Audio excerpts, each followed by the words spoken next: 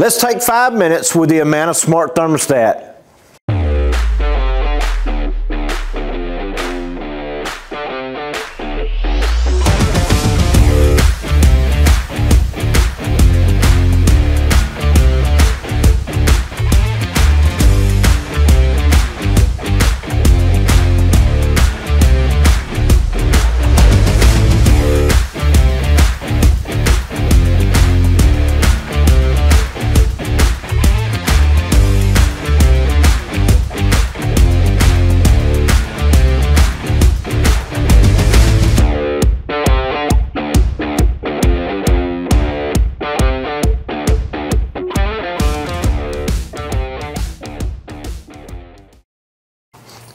Okay, we were waiting for it to go out and find the equipment. Let's look in here again. We'll go back into equipment, and we see that the little thing isn't spinning anymore. The little circle isn't spinning anymore. So what we're going to do, we're going to go in here. This is a question that I'm asked quite frequently. Gary, in the summer we installed this piece of equipment. It's winter now, and the customer says they have no heat. Let's take a look why. We're going to jump in here. We're going to go into the heat pump. When we go into the heat pump, let's look into heat settings. We're going to look, make sure everything is in there. Now, when we look and it says backup defrost heat. Now, it typically comes and this thing is always off.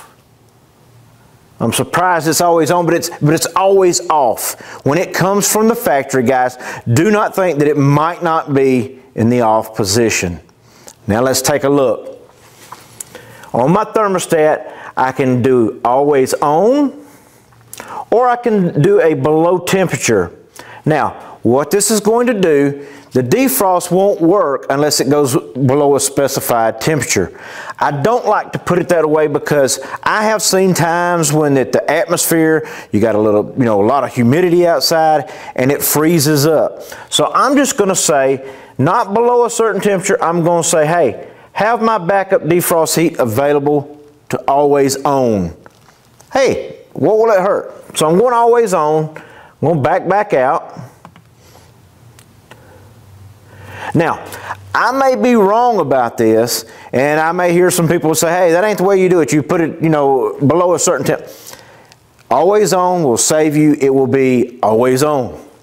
So we're going to back out. We're going to go in here and we're going to look at defrost interval. This unit on a side discharge or the units out there, especially the side discharge, has what they call intelligent defrost or smart defrost. So what it's going to do, you don't want it to run a defrost unless it sees that it takes a certain length of time. So when it takes above 5 minutes to defrost, it's going to shorten its defrost interval without you having any input. So it's going to do it anyway. So what you want to do, just leave this at whatever it's set at so the defrost interval is good. We've got our backed up defrost heat is in there. So we're going to take a look. We're going to go on down, make sure we got everything set up. We don't worry about our heat airflow trims. We don't want to do that. Now we're going to come back and we're going to look at heat pump settings. Now, this is my auxiliary lockout temp. So when I'm looking at the auxiliary lockout temp, what I want to lock this out? Well, let's just click on it.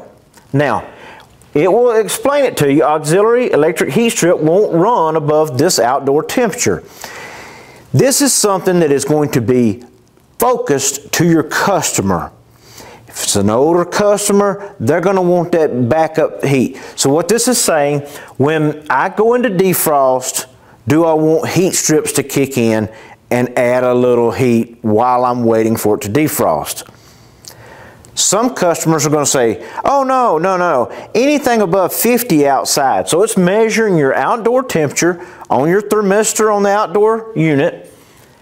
It's going to come in here and you can say, hey, I want it to go in here and I want that auxiliary lockout above 50. Or you can do it at 40 or whatever you want it to do.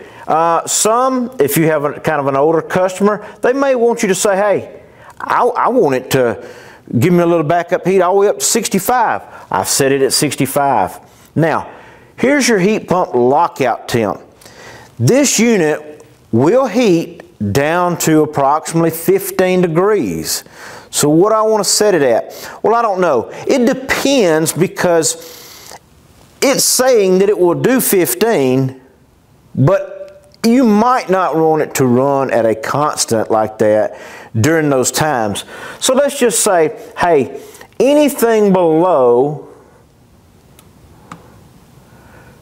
25 degrees, anything below 25 degrees, I want it to go ahead and I want it to kick in.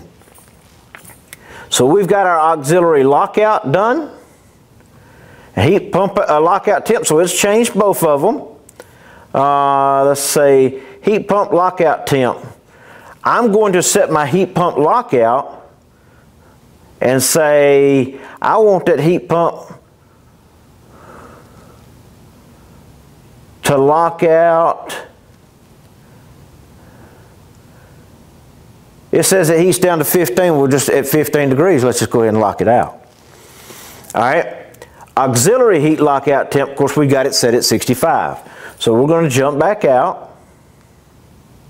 Now, you see that both of them are set there. We've got both set. So we're going to jump back out. Now, we'll go back into heat pump settings. Make sure we got everything set. If my fingers work. Now, we're going to go back into cool settings. Let's go back into to our cool settings.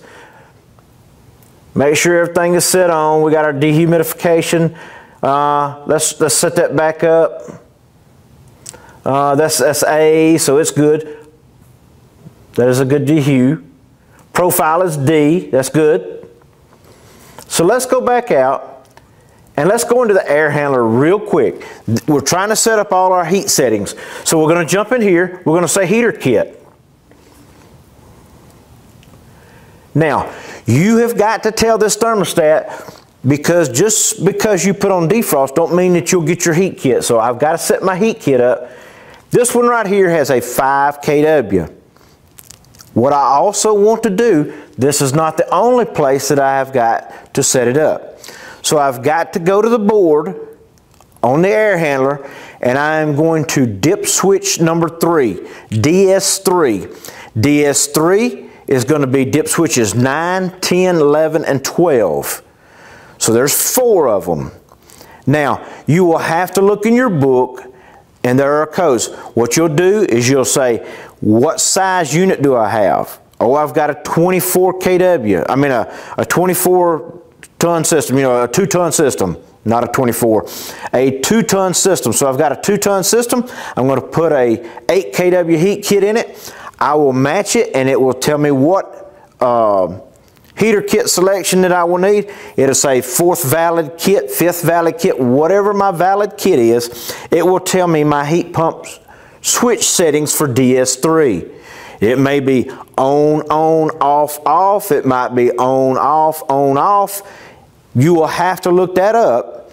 Make sure that you set that and the thermostat both up. There will be a time where it will call for both, and it will need it, and it will actually foul you up. So make sure you set DS3 on the board, and you set your heat pump.